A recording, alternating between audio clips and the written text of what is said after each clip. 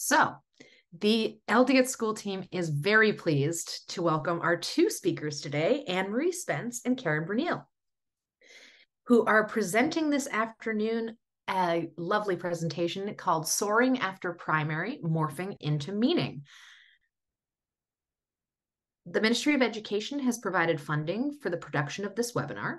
Please note that the views expressed in this webinar are the views of the presenter and do not necessarily reflect those of the Ministry of Education nor the Learning Disabilities Association of Ontario.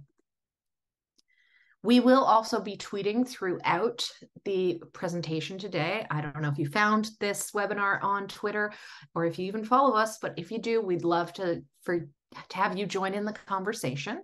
So you can find us at LDAtSchool, which is our handle at the bottom of the screen. And we'll also be using the hashtag LDWebinar throughout, so you can find all the tweets that have to do with today's presentation. So that takes care of all the housekeeping for this afternoon. Let's get started with the fun of the actual presentation. Please join me in welcoming our two presenters for this afternoon. Anne-Marie Spence is currently a secondary school teacher in Southwestern Ontario. In 2022, she completed a 6-year secondment at the Provincial and Demonstration Schools branch, where she taught at Amethyst Demonstration School in both the elementary and secondary divisions, followed by a role as Central Resource Teacher for Ontario Demonstration Schools, with a special focus on literacy. Having taught across all divisions, she's got a background in French immersion and special education.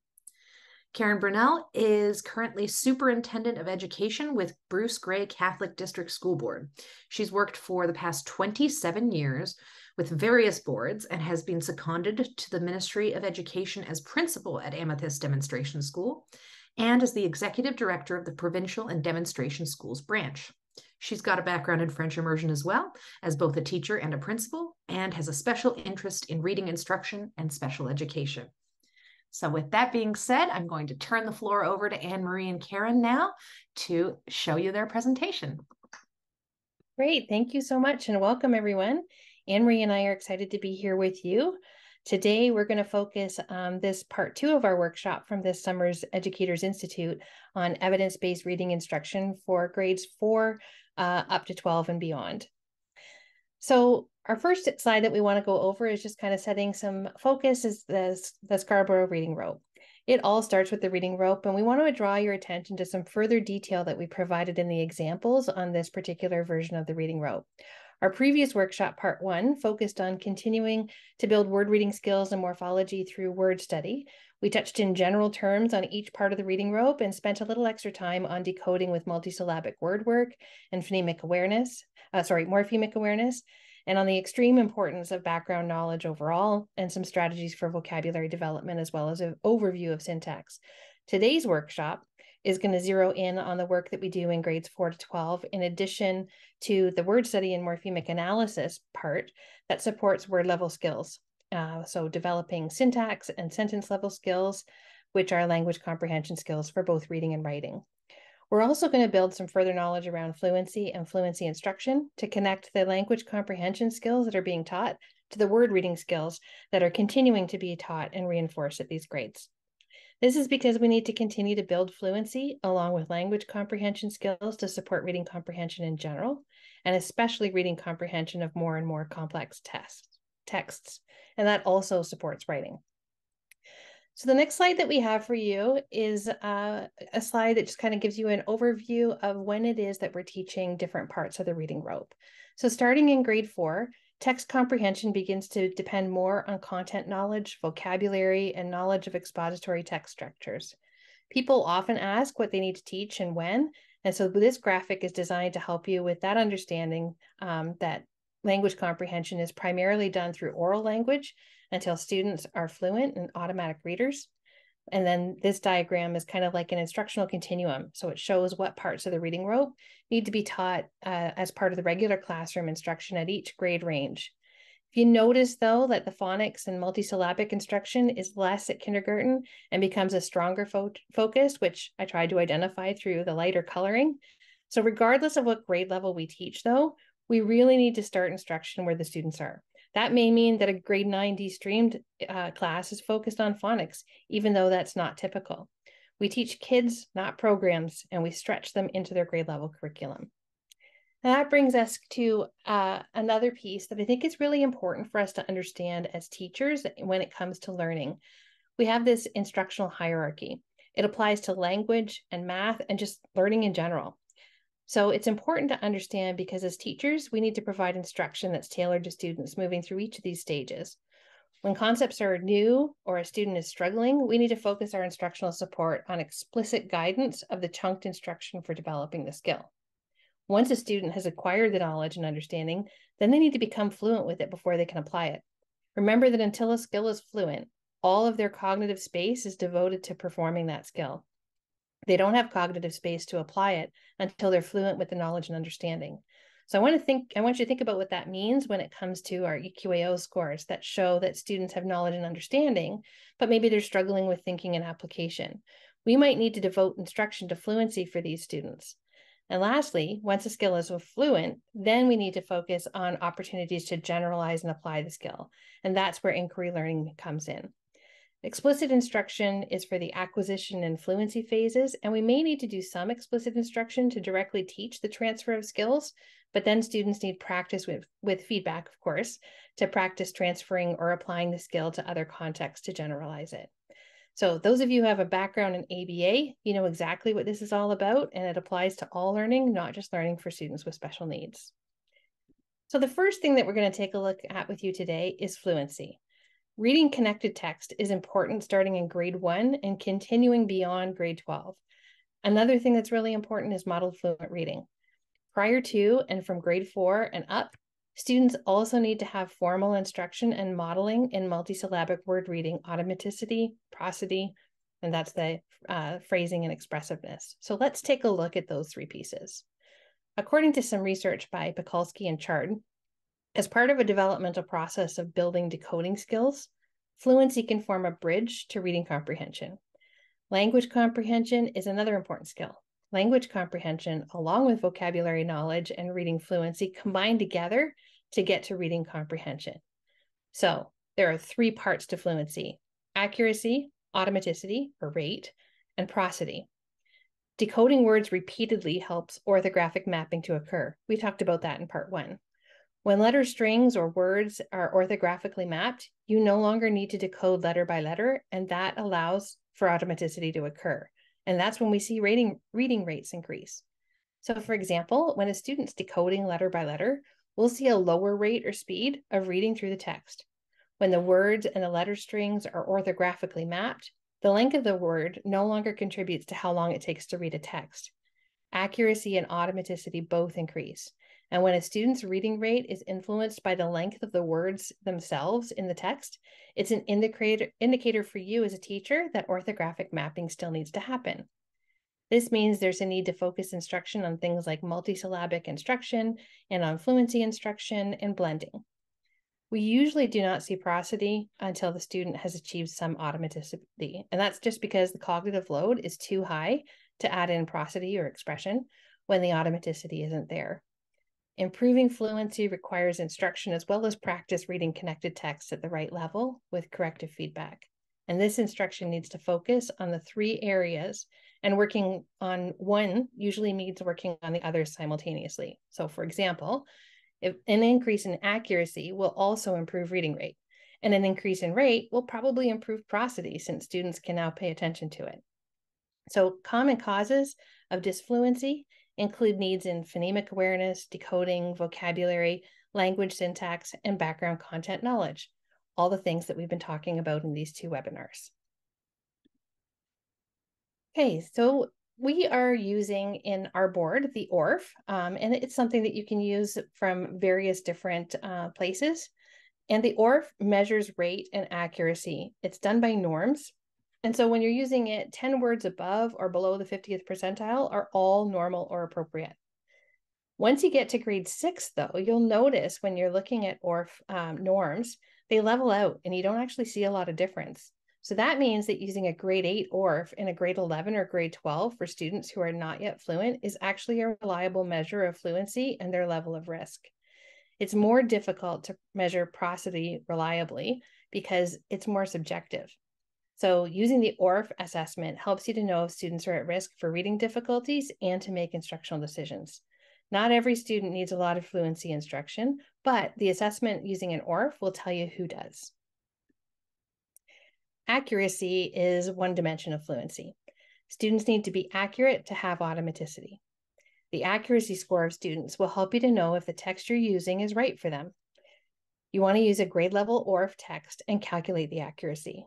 When the strategies that you're using have less teacher involvement, then you need to be using an independent level of text, which is a text with which they can achieve 95 to 100% accuracy. So ORF helps you with that. When the teacher is involved with reading the text, then you can use an instructional level of text, which is a text where they can achieve 90 to 94% accuracy. If they can't achieve 90 to 94% accuracy with the text you're using, the cognitive load is too high, and they won't learn what you're teaching because they have no cognitive space to work with and move it into long-term memory. They're not able to consistently follow along with the read aloud with these texts, and it's really important that reading along with you as you practice and model fluency is super important for them. They need to see and hear the text simultaneously. So if a student is struggling with accuracy, here are some things you can do. You might want to do a diagnostic assessment like the core phonics to figure out what skills are not yet mastered. You're going to start teaching those skills and provide opportunities to generalize them once they're mastered. You'll need to implement explicit and systematic phonics instruction for decoding. At this age, they need that to focus on multisyllabic word reading with morphology. And you want to do this across subjects, not just in language class. So here's a picture of one of the slides that we used in our part 1 webinar when going over how to do multisyllabic word reading instruction, just to remind you and give you an opportunity to be able to go back and take a look at that if you need to. There may be some focus on phonemic awareness for students that are this old, but once you're in grade 1, research doesn't support doing only phonemic awareness. You always want to focus on the phonemic awareness connected to the grapheme, the letter sound correspondence, and the blending. Decodable texts are designed to apply the skills that you're using. And so if your school doesn't have enough decodables, you might want to try out the AI-generated Project Read text. There's a link for you there on the slide. And then just in case you do have students that are struggling with accuracy, these again are just some slides to remind you to go back to part 1 that we did at the Educators Institute in August to review those slides, in addition to the one with the last slide, to just give you a visual of what multisyllabic word reading instruction looks like. Automaticity is about the rate of reading. We don't want it to be too fast, and we don't want students to rush. We want it to be read at the speed at which you would speak normally and read with accuracy. Automaticity is scored as words correct per minute. The ORF gives you a score on this. If a student's struggling with automaticity, you're going to want to use some assisted reading strategies like timed repeated oral reading or self-timed repeated oral reading in order to support student developing automaticity. The text should also be at their independent level to do those strategies. Remember, that's a text where they can immediately achieve 95 to 100% accuracy.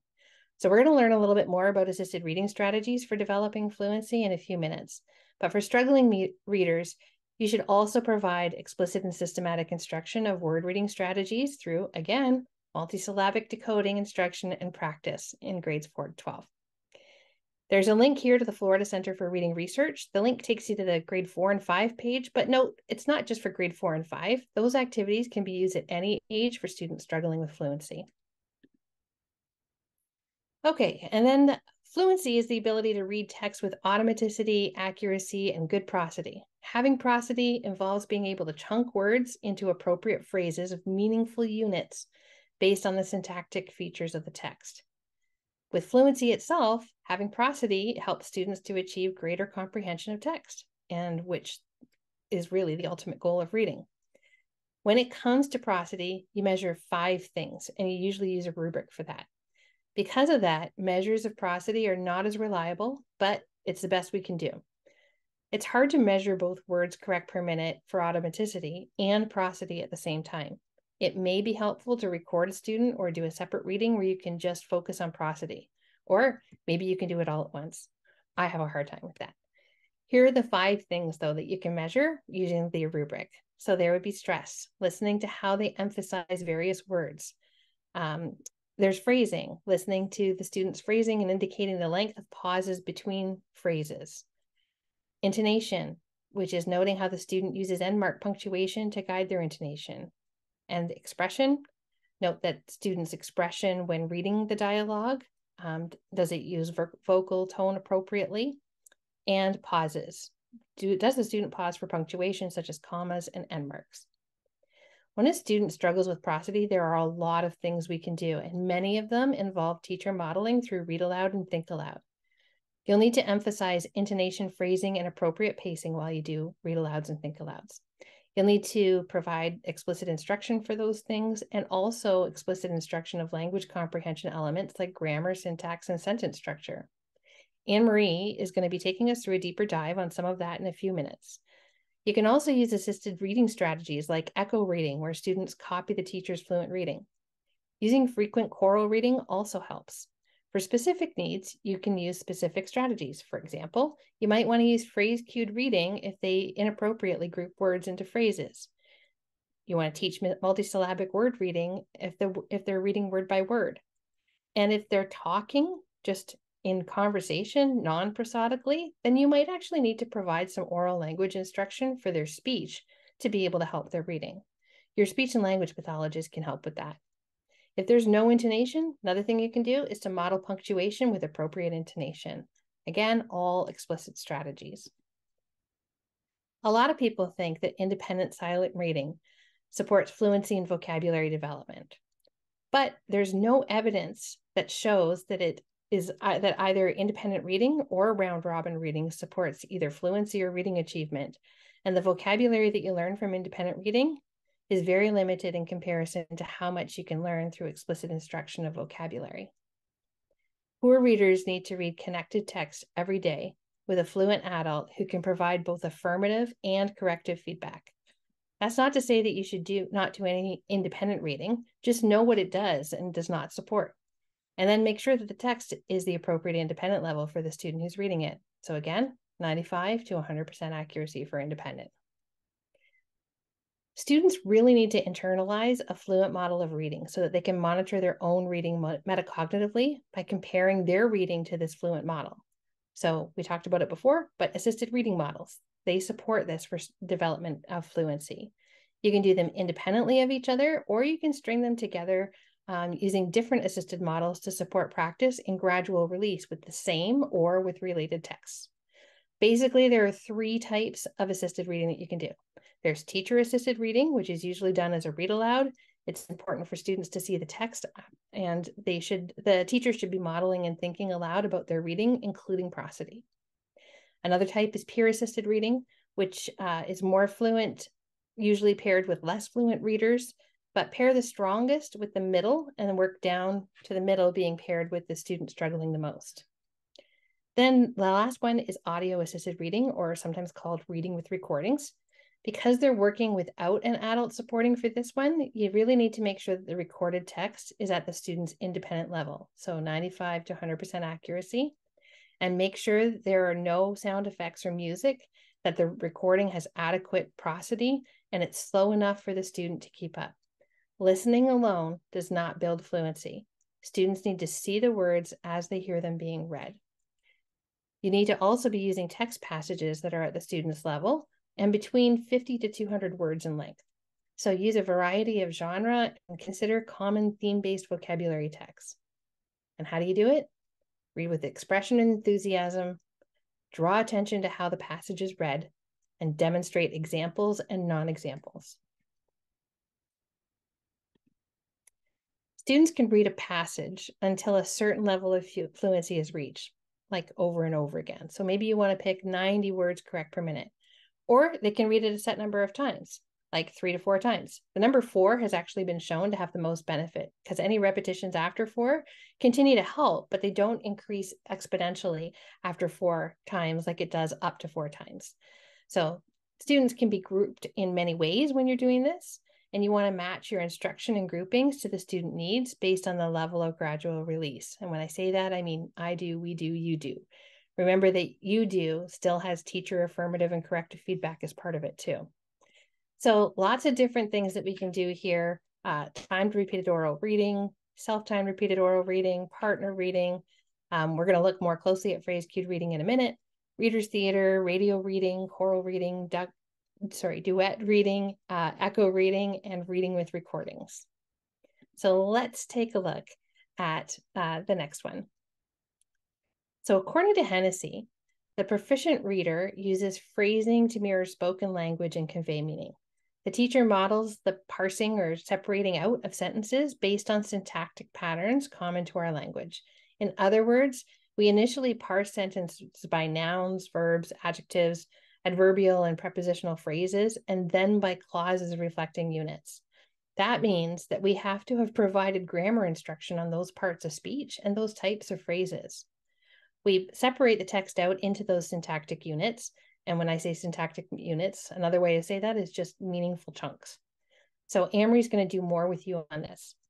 The strategy for phrase cued reading uses a visual means to show the parsing out of those syntactic units. So the strategy of phrase cued text, which is also known as phrase text, assists developing and struggling students with both their fluency and comprehension by focusing on one of the key areas of prosody known as juncture or appropriate text phrasing. Students have shown that using phrase cued text can facilitate reading performance as it helps focus students on the phrasing and chunking of text in general. So in turn, students who have better phrasing while they read often increase their comprehension of the given text. Phrase cued text obviously enhances fluency, but it also actually impacts their comprehension. One of the characteristics of a disfluent reader is that they read word by word, focusing a lot on decoding. Decoding can become so difficult that the reader cannot easily process and understand the text. By actually using these phrasal units, the phrase carries the meaning within the discourse. So the comprehension increases as the student's able to process the chunk text. So although they may not have word recognition abilities, the student can actually with reading difficulties can actually understand things better by using the area of phrasing and reading through those kind of as chunked pieces. So before beginning the strategy, you would explain to your students the importance of phrasing or chunking the text into pieces that reflect the natural rhythm of speaking. You want to take time to model effective phrasing, and don't forget to include some non-examples of good phrasing to remind them of the difference.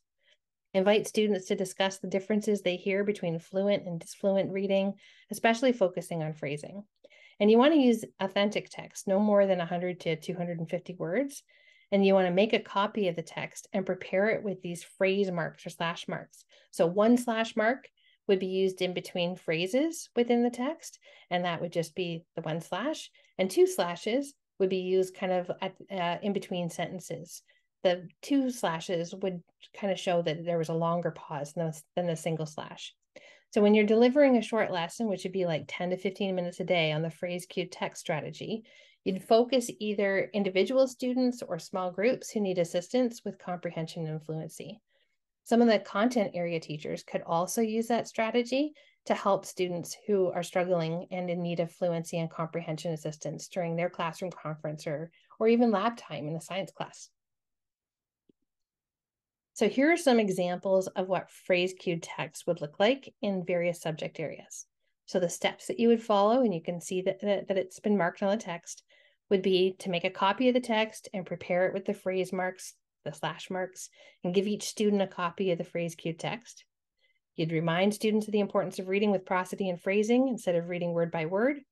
You'd explain the phrasing marks to students. You'd read the text orally to the students, and then read the text orally with the students, emphasizing the phrases. That's teacher assisted. Have students read the text orally with a partner. There's peer assisted. Discuss the students' reading of the text for the purposes of assessing their comprehension. Discuss the content of the text. And the next class, you might actually provide students with a copy of the original text without the phrase marks and have the students practice reading the text again. That could be done as a partner reading. You could start the class with an echo reading first if you wanted to, and then do the partner reading. Those are just examples of how you would use the various assisted reading strategies that we just looked at, using the same text through instruction and practice to support students' fluency and development. So assessing the use of the phrase cued strategy can be done by observing students' oral reading using a rubric.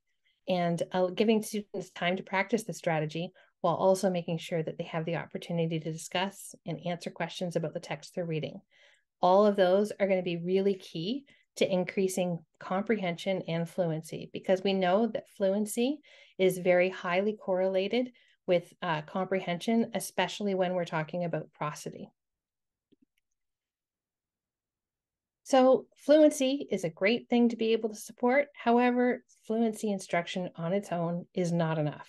Students' generalized language comprehension skills are a necessary part of both fluency and comprehension. We have to teach, model, and practice language comprehension skills so that students can apply them with automaticity when reading text. So next part is Anne-Marie's going to be talking to you about the syntax and semantics specifically today that you'd be teaching. Okay, so thank you, Karen. I think the idea of syntax and sentence structure will make a lot of sense now, especially when we're linking it to prosody. It seems to really develop our understanding of why these two things contribute to comprehension. So the first thing that we need to know is with reading comprehension, students who know more about sentence construction tend to do better on measures of reading comprehension. An awareness of syntax helps students to find and clarify meaning within and between sentences. We know that skilled readers require an awareness of cohesive devices and connectives, and we'll talk about those terms in a little bit, and that skilled sentence comprehension deepens a reader's understanding, and it allows students to access more complex texts. So while we are working with decodable text, it's still very important to give our students experiences with rich texts that have complex sentence structure. I just really like this quote. The sentence lies at the heart of communicating thought and meaning, whether you are the writer or the reader. Syntax allows for the creation of an infinite number of sentences that serve as the worker bees of text. So when we're talking about syntax, we're focusing on the structure for ordering and organizing ideas within a sentence. The idea of grammar also becomes important, as syntax must follow the rules that govern a language. So syntax, we know, is a primary obstacle to effective listening and reading comprehension. The worker bees of syntax are those syntactic forms and functions that we will talk about. Okay, so you've probably heard time and time again that there are many contributing components to skilled reading or to skilled reading comprehension. The reader must make meaning from explicit information, implicit information, and at the same time grasp word meanings, relationships between words and phrases. It's really a complex task. So this visual shows us the components that make up comprehension. We have surface code, where students must grasp literal and surface level details of the text. This can include understanding of words, sentences, basic structure without diving deeply into the meaning of the text. The text base is where we go beyond the surface, and it involves understanding relationships between ideas and the overall structure of the text. It includes how different parts of the text are connected and how they support the overall message. When readers are working at the text-based level, they're focused on understanding underlying meaning and organization of the information. And of course, we know we need to bring our background knowledge and knowledge of text structure as well in order to move to very skilled comprehension. This slide provides you with a link to a document that comes with the language curriculum. So this also is included in the D-Stream Grade 9 English curriculum. And I think it does a really nice job of showing a continuum of grammar concepts and syntax. It stresses the importance of emphasizing these conventions through oral communication, reading, and writing. And it recognizes that skill development will first be emphasized through that oral communication, and eventually it'll be applied when students are reading and hopefully in their writing. The appendix will give you a sequence of skills. So we want to find out where our students are at in this continuum. And I think we know that we probably have many students who may not be where they need to be. So this is what makes it all that more important to go right back to the foundation of syntax and grammar concepts. So when Karen's talking about prosody and she's talking about grouping phrases into meaningful chunks, this really resonates, I think, with this slide. So the idea of idea units within a sentence. Within a sentence, there are many different ideas that we're combining together to make meaning. So the connection between idea units is found within this structure. We need to emphasize sentence level work so that we can enable our students to find meaning within and between. The reader needs to figure out the logical relationship between words and phrases, and then understand how those relationships and idea units are covered through different types of sentences. So here's a nice overwhelming list for everyone of some of the concepts that we need to cover. So notice that we have included the parts of speech, sentence types, the different sentence structures, sentence level concepts, including different types of phrases and clauses. And without becoming lost in the terms, we want to really focus on function. So the terminology can become important, but overall, we want to focus on function. So for example, at a foundational level, you might focus on the concept of subject predicate, and maybe you're not calling it subject and predicate. Maybe we're talking about a part that names a who or what, and a part that tells more about what who or what did. Eventually, it becomes handy to have some common terminology so that we can talk to students as they progress through the grades, more specifically about parts of sentences. So first we'll talk about parts of speech, because the parts of speech are really the foundation of grammar. So in past years, we've moved away, I think, from explicitly teaching about these parts of speech, but I think they're making a comeback, and I think there's a really good reason for that. So when we know the parts of speech, we are able to build coherent, grammatically correct sentences. Readers need to understand how individual words are related in order to make sense of text. And as I said before, in order to truly understand a sentence, students need to know how different words work together in order to produce meaning. So I'm not suggesting that we move to rote memorization of all of the grammar rules and definitions of each term. That's probably not going to help our students to truly understand how each word brings meaning. But we need to focus on the function of those parts of speech and in context whenever possible. We can examine the function of words within sentences, both simple and complex. Here's a strategy, just a suggested framework for intentional instruction in sentence structure and grammar concepts. So this approach here is adapted from William Van Cleve's Writing Matters. There's a link, I believe, on this slide, if you're interested in that. When instructing students in concepts related to syntax, we need to take a direct instruction approach, just as we do with all concepts in structured literacy. So first, and this doesn't appear on this slide, but you're going to introduce the new concept, or it could be a concept of review. And when you introduce it, you might have a student create, say, a flashcard, where on one side you would have the term, and then you may have a student-friendly definition on the backside, but more importantly, you have some examples on the backside. And this is the card that students can keep accessing when it comes time to practice. And just a suggestion, if you have students that benefit from the use of technology, you might use a digital tool like Quizlet. That way they're not going to lose these cards, and it's easily accessible. Then we move into the strategies that you see here and progress students through activities that show deeper understanding of a concept. So first, you would start with a sort. You're going to have students sort target words or sentence parts into different categories. So for example, maybe you're giving various nouns, verbs, and adverbs, and you want students to sort them into those categories. This is going to tell us if students understand the function of the new concept. Then from there, we move to identify. So we would have them actually identify examples of this concept in a larger context. So typically here you want to use professionally written sentences from textbooks, good literature. You can access material from your own classroom library. And then we want students to identify these examples across those contexts. Then we'd move to create, and this is where it becomes really student-centered. So students are going to create their own examples in isolation. So students must focus primary attention on creating examples of the concept or the words or the phrases. And then also, eventually we move them into a more applied context where maybe they're showing you a sentence and they're able to show you the noun within that sentence.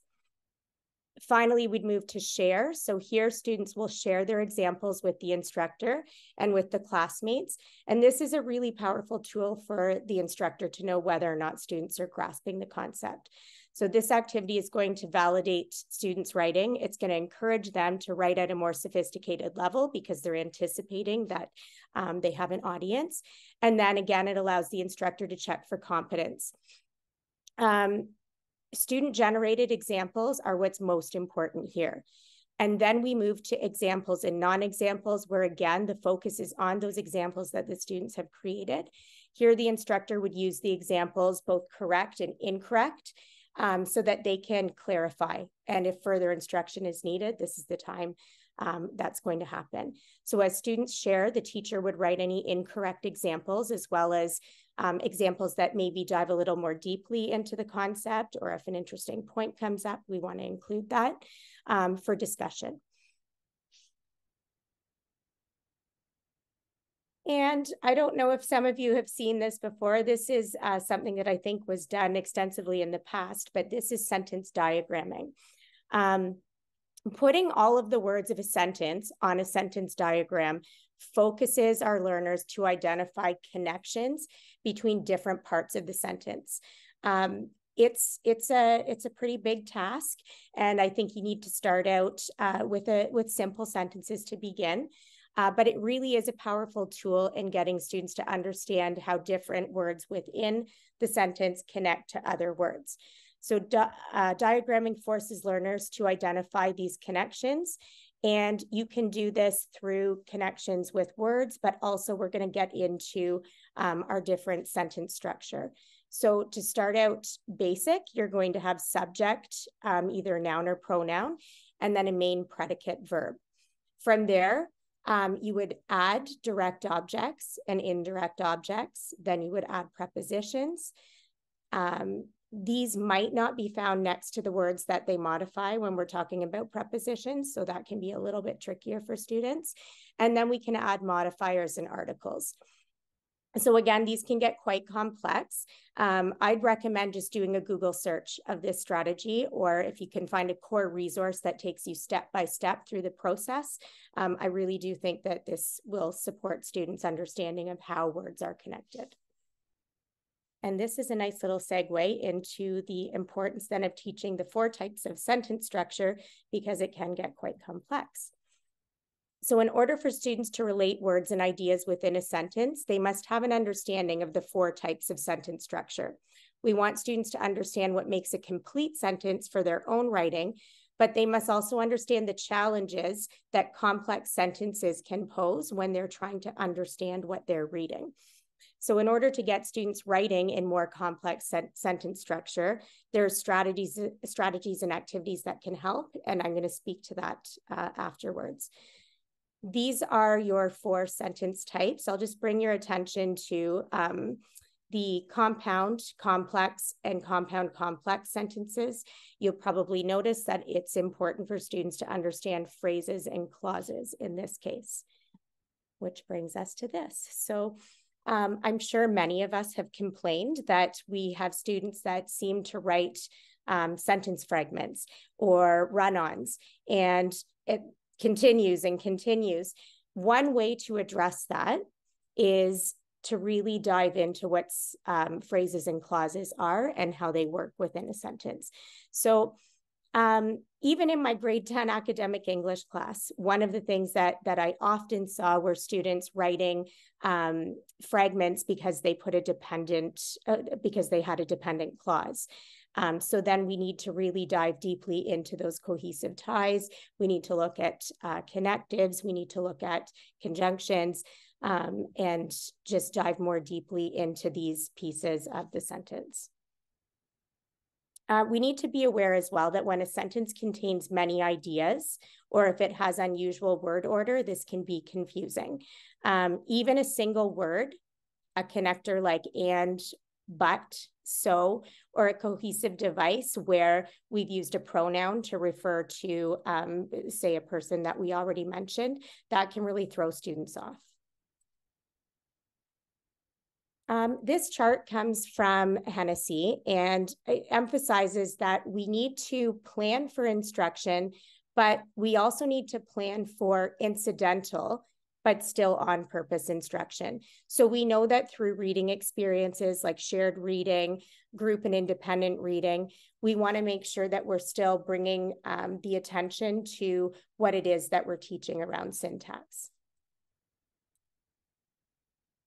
Here are some activities that you could use within the classroom, and I'll show you a couple examples of how these work. You can integrate this in reading and writing activities when you're focusing on syntax. These activities here put an emphasis on the relationship among words in a sentence, and then it increases our students' ability to monitor their understanding of syntax when they're reading a text. And eventually, they can apply this in their own writing. Here's an example of a couple more activities that you might want to access. The sentence expansion is a powerful one and really is able to show you students' understanding of perhaps the text that they've just read. That comes from the writing revolution. There are sentence anagrams where you have like a word scramble, and we're going to make a meaningful sentence based on the words that are put in front of us. And sometimes you can move some words around and it still works, but brings new meaning to the sentence. Here's an activity that some of you may have already done in your classrooms, sentence elaboration. But the nice thing about this activity is it really gets students to focus on word function. So when we have questions like, where did she swim? Or when, we can start connecting those with parts of speech and bring awareness to the function of those parts of speech. Here's an advanced sentence elaboration example where you start with your noun and verb, and notice this does start to make you think of the sentence diagram that we saw before. Here we're asking students to add articles and adjectives. They need to be aware of predicates so that they can elaborate on predicate, add adverbs, add a phrase. And to get even more complex, we can get them to focus on complex sentence structure, creating compound sentences, and so on. Another activity worth mentioning is formal frames that you can find on the Literacy How website. So there's a link here as well. This strategy supports sentence comprehension and syntax. Focus here is on, excuse me, students building a complete sentence. We can target academic phrases like, in my opinion, and the amount of scaffolding that can be provided with the formal frame sets most of our students up for success. So we're going to provide examples. We're going to point out grammatical expectations, whether it be an adjective, a present tense verb, and giving them a word bank that also is a scaffold that would help to support some of our students who maybe just aren't there yet in being able to identify the parts of speech. Then we have sentence combining. Just a note, there is a great tool, quill.org, that does a wonderful job of giving you lessons around sentence combining and provides activities for students that can be done online or on paper. So whenever we anticipate that students may struggle with lengthier sentences, we want to bring awareness to that through incidental instruction. Often students are encountering these types of sentences. And what's interesting here, and the example sentence that I've used here was pulled actually from an OSSLT article, and it's currently embedded in the online practice test. So here I've selected a sentence that I can break down into two sentences. And then I'm going to ask my students to focus on the subordinating conjunction. I might give them the word although if I want them to really hone in on that, or I might give them a couple of options to see, do they really understand the meaning of although in connecting these two ideas. I'm going to have to probably just plow through a couple of these slides, but they should give you a good idea of all of the activities, all of the steps of these activities, and they're fairly easily accessible if you search online or in the links here. One thing we need to be aware of is the complexity of sentences. So when we're presenting a text to our students, we want to preview that text and decide what is going to be difficult for them. Some of the things that we really want to watch out for is the length of sentences, the distance between the subject and the verb or the predicate, the number of clauses. If we have advanced connectives, words like however, despite, although, that can be really tricky. And I'd argue that maybe it would be a good idea to take some of those words and present them as your tier 2 vocabulary words when you're doing vocabulary instruction. So here are a couple of examples, and you might reflect on some of the types of questions that you might ask to get students to hone in on the function of particular words or phrases. So you can see in the first example, we have a noun phrase expansion.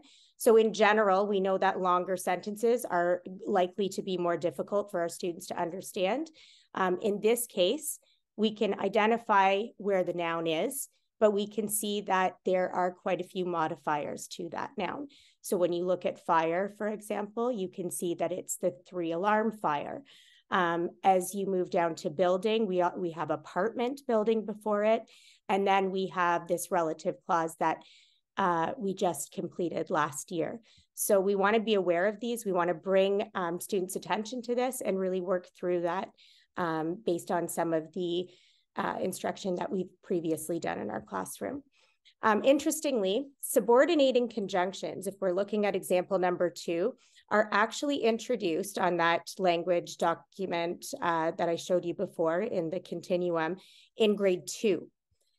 So keep in mind that this can happen orally as well, but this idea is introduced in grade 2, but is in the consolidation phase up to grade 8, and then being refined in grade 9.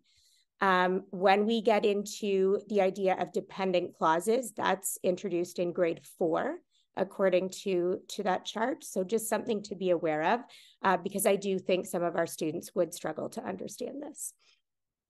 In the third example, you have an adverbial clause. So we need students to understand the importance of words like after there. They also need to understand how the punctuation affects this sentence. And in example 4, we have a relative clause. We have some distance then between the woman who is sitting over there and the fact that that woman is my neighbor. I'll just give you a moment to take a look at these examples here, just to think about these embedded clauses, what's going to make this really difficult for students to understand, and what kind of questions we might be able to ask to help clarify.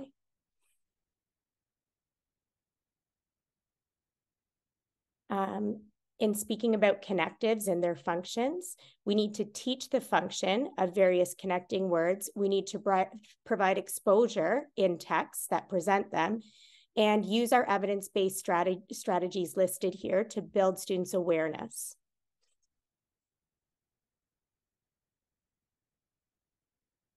And finally, cohesive ties. This is really a powerful concept in terms of sentence comprehension. We need to create opportunities to explicitly teach these cohesives to our students. We need to talk about the meaning. We need to show them many, many examples of what they could look like. This is all about exposure. And exposure in multiple subject areas is just going to benefit our students. Then we need to empower our students to recognize when these cohesive ties are causing confusion so that they can then take it upon themselves to correct that, to understand what's actually happening within the sentence. I've listed a few of the top tips here. Just a couple of things that I think are worth bringing attention to is that we don't want to forget that when instructing in syntax, we should look at oral and written modalities. We want to integrate reading and writing and provide direct instruction around these concepts. And finally, I just wanted to bring your attention to the fact that OSSLT does touch on these concepts. So currently I'm working within a high school. So this is really relevant to the work that I'm doing, but it becomes apparent just how important it is to be teaching these concepts of syntax and sentence structure, because students are going to see this. And I'll give it back to Karen so that we can touch on writing very briefly. Okay, so I know our focus today was really on reading, but we wanted to kind of tie it all together as well with giving you the writing learning progression. So if you notice how the reading instruction that we've outlined in these sessions also actually serve to support the learning progression of writing. So although we're not really talking about writing yet, it is really important to understand the connection of what you're teaching and practicing in reading to writing instruction. So hopefully that learning progression will be helpful for you. Okay, so today we wanted to take a deeper dive into some of the areas of reading that people may be less familiar with. All of the parts of the reading rope are important for instruction, as you saw on one of our first slides that outlines the grade levels at which we're instructing those elements. We recommend that you come back often to that visual model of Scarborough's reading rope that we have here. It helps us to see the many different dimensions of skills that we're needing to explicitly instruct so that students can learn to read. It also helps us to understand the complex and interconnected nature, I think, of reading and writing skills. It illustrates how various components of reading and writing are interwoven and contributing to the overall language proficiency of our students. So for example, strong word recognition skills in reading directly translate to accurate spelling or encoding and word choice in writing. Writers draw on their ability to decode words, to spell them correctly, and to use them appropriate vocabulary in their compositions. Writers also rely on their language comprehension skills like background knowledge, vocabulary knowledge, reasoning, literacy knowledge, syntactic awareness, which is grammar and sentence structure, and semantic understanding. All of those things go together to create meaningful and coherent texts. And a deep understanding of the vocabulary, grammar, syntax, and sentence structure really helps readers to comprehend and writers to be able to convey the ideas effectively in their written work. And then lastly, just the rope weaving. The intertwined strands of the rope really show how the reading and writing skills reinforce each other. Progress in one strand can influence progress in the other strands, which gives us that continuous and reciprocal relationship between reading and writing abilities and the importance of oral language to all of it. So as students become better readers with a strong foundation in language comprehension and word recognition, their writing skills often improve as well. Similarly, as students develop stronger writing skills, they gain deeper understanding of written language, which can enhance their reading comprehension. So we hope that we've provided you with a deeper understanding of that today. And then that takes us to the end. We always welcome questions, and we've provided our contacts for you in case you would like to reach out. We don't want you to hesitate to reach out. I think the more we're talking about this across the province, the better. So we really hope that today's 2 areas of focus are going to be helpful to you in determining the focus of your instruction for students who are struggling with reading fluency and with comprehension. And we want to thank you for joining us today. Thank you so much, Karen and Anne-Marie. That was very informative, at least to me. I hope our audience feels the same way. So we do have time for a little question period. I'm still monitoring the chat and the Q&A, but I'll just jump right into things here. I guess my first question, you should have seen my face light up when the diagramming of sentences came up, because I was a linguistics major in university and we did that a lot. And it was one of my favorite activities, like a little puzzle of words. But that was 3rd year university for me. What do you do for the teachers who might not have been so explicitly taught in grammar and diagramming sentences and all these things, subjects, predicates, objects, direct objects? Where would you send educators to learn more about grammar for themselves first before introducing the class to it? I'm one of those people as well. I think I didn't get a lot of formal grammar instruction in English. I was in French immersion, so I think I had the benefit of being able to hone in a bit more on those grammar concepts. But it's huge. It's a lot of information. Personally, I think starting out small is probably the most important thing. I think for myself, quill.org is a really great place to go where you have some scripted lessons that will help you first move into ideas of sentence combining, particularly if you're teaching, say, above the 6th grade. I don't know, Karen, if there's another resource you might want to point out. Yeah, I think there are lots of resources, especially online. There's also Logic of English that gives you some background kinds of things around some of the grammar and vocabulary pieces that are important too. Wonderful. And then the question webinars like this is, how do you do this with a class of 30 students where one student is way ahead of the rest or one student is really dragging behind the rest? How do you manage that in a regular classroom?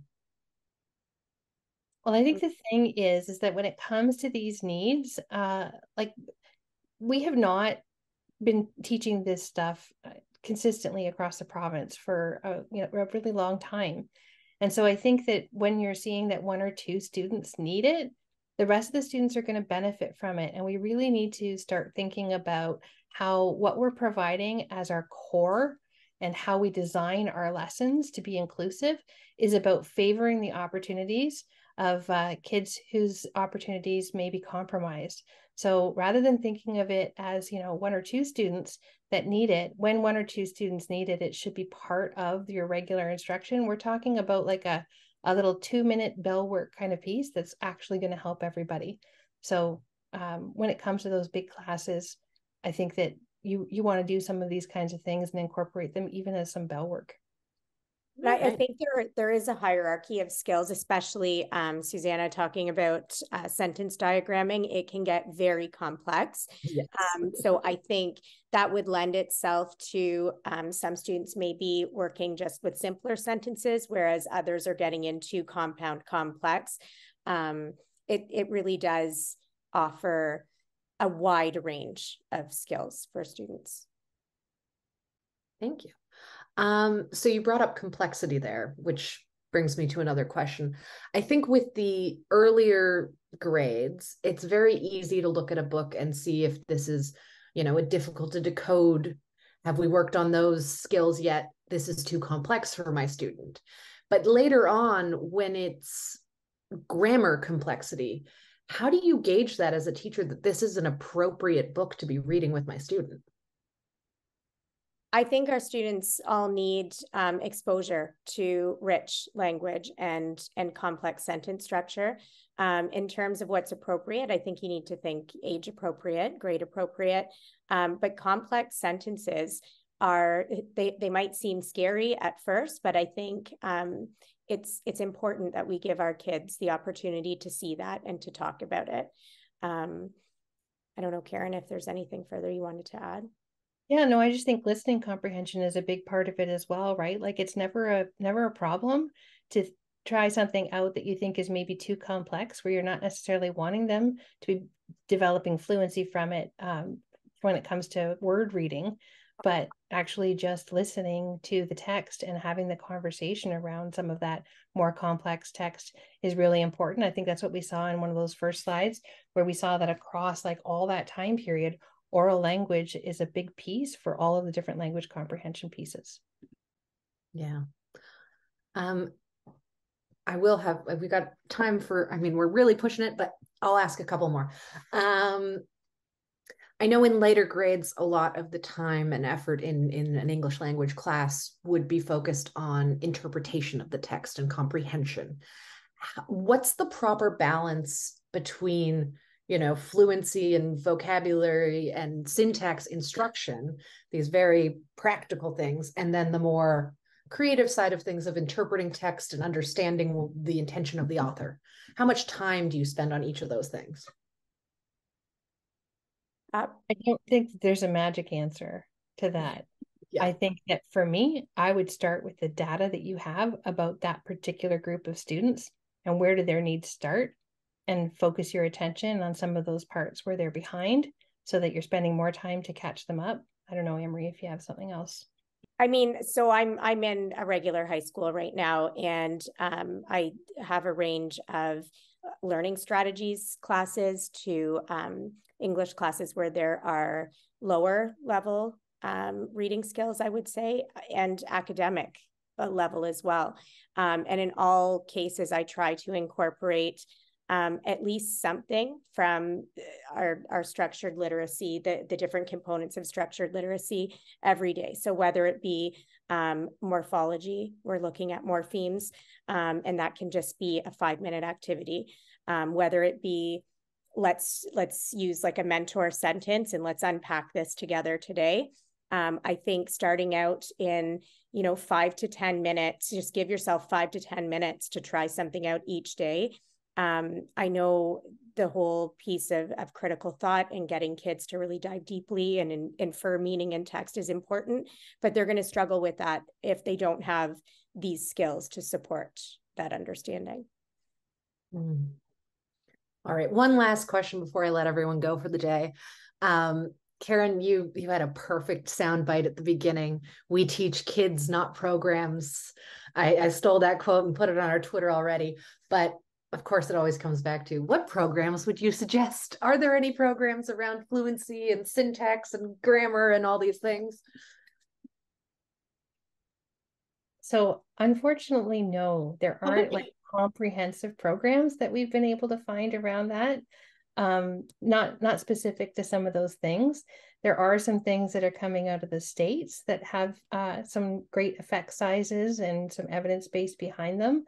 And I anticipate that because that's coming, that hopefully we will see them more in Canada as well, as some of our publishers start working in that. But the thing is I think that you need to know all of those different pieces, and we really have to take a very piecemeal approach right now because there isn't one comprehensive resource that's going to cover all of that for you. Wish there was. I know, don't we all?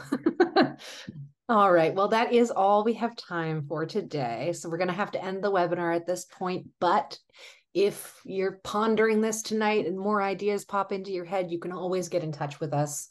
Email us anytime, info@ld@school.ca, or reach out to us on Twitter. The easiest way is using that hashtag that we always use for our webinars, and we will endeavor to get every question we ever receive answered, but particularly around this webinar. So on behalf of the team, I'd once again like to thank Anne-Marie and Karen for this presentation. We're getting a lot of thank yous in the chat from the audience, which is lovely to see. For our participants, thank you for joining us. I know you're very busy people, and it means a lot to me and our presenters and the whole team that you show up for these webinars. Please remember, we'll be sending out the presentation slides and a short survey, as well as a link to the preliminary recording of this webinar tomorrow morning. So look at your inboxes for an email from me. If you do have time to do the survey, we really encourage you to do that because it provides really important feedback for us in planning future webinars and in picking topics for the Educators Institute this summer, which I hope everyone will be a part of. And that is all I have to say today. So thank you again for participating and enjoy your evenings. You are dismissed.